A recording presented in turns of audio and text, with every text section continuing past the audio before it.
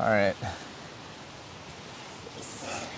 Casually get soot and chili on the blanket, but it's fine. It looks pretty good. It looks looks about it's what warm. we make at home. That's still hot. It's hot. Oh. It's actually quite spicy too. It's really hot. Oh my God. Dude, you weren't kidding about that chili powder, dude. You added a lot. Yeah. But I kind of like it. Yeah, That's it really adds a good, nice though. warmth right now that we much need because it's getting dark real fast. Yeah. Like, can they tell? By the time we started the chili, it was completely bright. By the time we're done, sun's gone. Do not step on the tortilla. I'm gonna spill the chili all over the place here. See if I can adjust to that. Oh my God, my mouth. Can you guys see the chili? Okay. You stepped on I the just tortilla. stepped on the tortilla. You stepped on the tortilla. I'm gonna choose to believe that I did not see that. It has the flavor of my foot on it. Hello, fee fungus.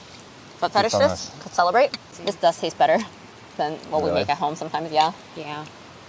Like, at home when you eat it, it's not as cosifying because, you know, your home's not that cold.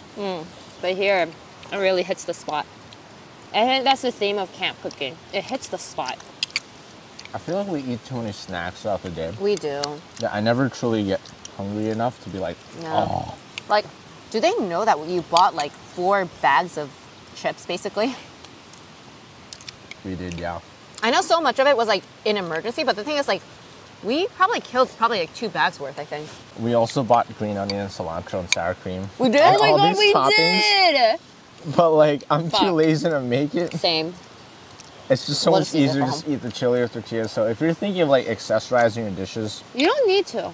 I don't think you're gonna have like the willpower to. I think accessorizing is for when you're at home and, you know, it won't hit the spot.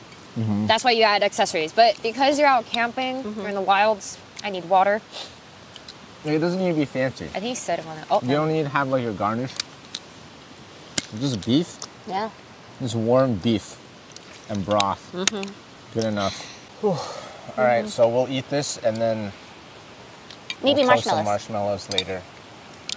hopefully you'll be able to see us toasting marshmallows. And then Kai will tell us about her Bloody Mary stories.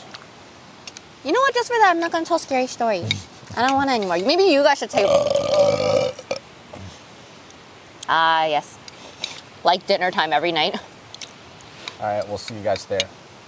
Yeah, it's probably too dark, but we're just laying in What here. if we had the flashlight holding, like, facing upwards? Yeah, I mean, the camera's not going to be able to tell, but this is a pretty nice view. One. Last activity before we go home for the Can they night. even see us? Oh, I'm good.